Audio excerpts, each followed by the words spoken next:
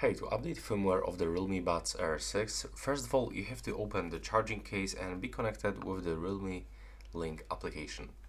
Next, all you have to do is just to click on the three dots in the right upper corner and select firmware version.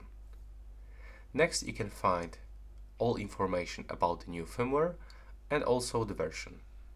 And now all you have to do is just to click on this Update Now button.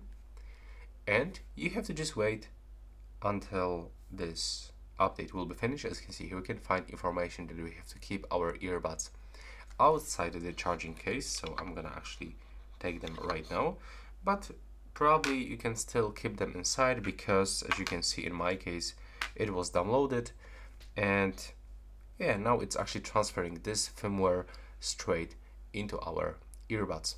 So do not leave this page, do not play any music, just wait until it will be finished. And that's all for this video right now. Please subscribe.